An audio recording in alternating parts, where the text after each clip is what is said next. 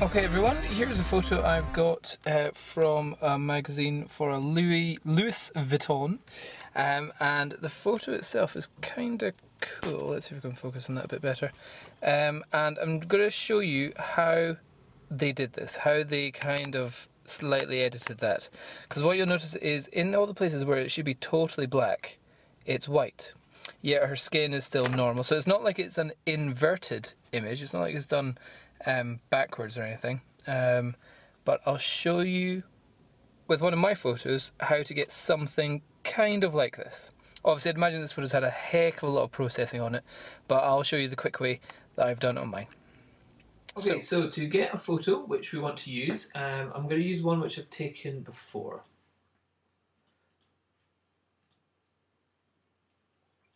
This is of a model called Sarah Kidd, which I've done a shoot of a couple of times.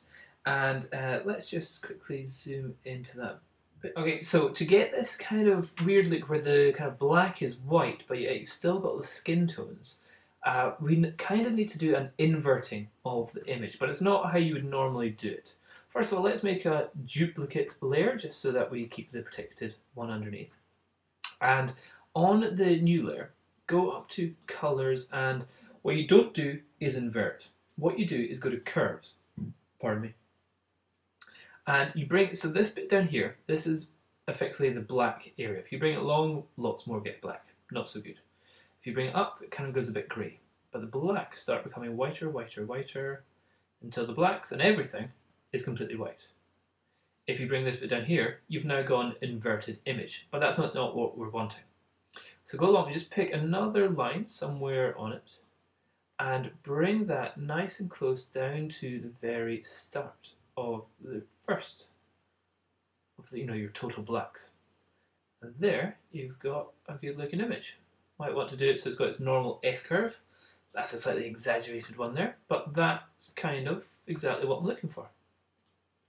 So once we've done that, I really don't like how she's got a green bogey coming out of her nose. See, that doesn't look so good. So what we're going to do is we're going to use a layer mask so that we can bring the image from underneath this one, so it covers up all the bogey action. So on that, we'll add a layer mask.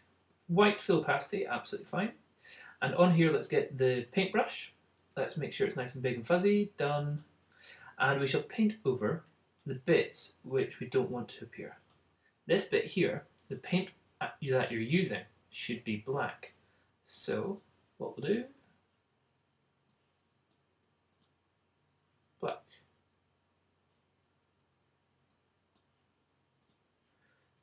And now when we paint over, what will happen?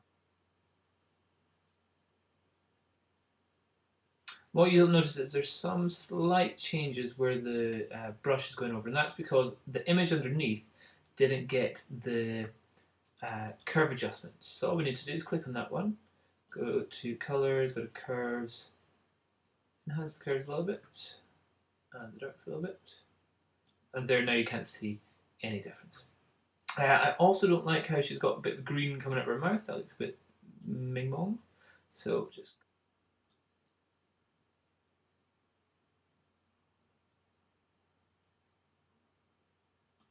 okay, so that's, I think it's quite cool, the kind of cool eyelashes that she's got there. So I'm not really going to change any of that, I kind of like all that. But what I will want to do is get rid of this kind of little marks down here, the ears and the shoulders. So let's just apply that layer mask, and we'll get the paintbrush again and just swap colours so it's totally white, and we'll paint over the bits which we don't want to see. Okay, so that's kind of the image that we're looking for. What you might want to do for something cool is add, let's say, add a new layer and make it transparency, and we'll add a cool kind of square look. Let's say we do a long rectangle down like that, and let's say we fill it up with a paint bucket, and let's fill it up with an interesting colour. Let's say kind of a bright red there, and fill that. Okay, so that you think, ooh, not looking good there, Dom, but all you need to do is go over here and change the way that your layer mode is and put it to overlay. So now you've got this cool kind of look here. But what you might want to do is give it a vignette. So if I go to select none, you see there's a very harsh line where that red bit is. That doesn't look so good. So what might be better is if we do Control Z, Z, Z, and in the selection that we've got, we go to select and then feather. Let's make it fairly big feather, so about 100 pixels. This is a full 12 megapixel image. And you'll notice now it's got curved lines at the sides. And if we were to go fill that up, you'll notice it now is kind of fuzzy around the lines. Again, let's give that an overlay. And now you've got this kind of cool red look. Click merge down. So now these two images are together. So back on the selection, go to color and go to desaturate. Now you've got this kind of cool look there as well. Saturation down a little bit, not as much as that. Kind of, maybe -11. On the actual image, might want to just give it slight more brightness. This is probably the worst way to increase brightness. Now, this was taken for a bar, so what I'm going to do is I'm going to now add their logo. So to do that nice and easily, all I need to do is go to File and then Open as a Layer. And then here is the new SPN with the big one. Click Open, Import, fine. So that's the logo there. Now, that's got this big white ring around it. That's not very good. But to change that, all we need to do is go, so now we can just put it into multiply. And as you can see, we can position that anywhere we want, and it will be on the image, and you won't see the white. So I'm going to stick it kind of just over here.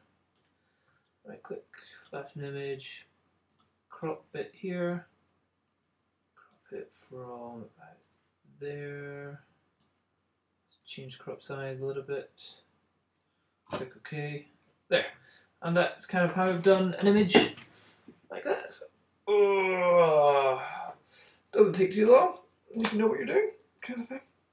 Anyway, I hope that helps. And let's see if you guys can do some cool images like this. Cheers, speak to you later.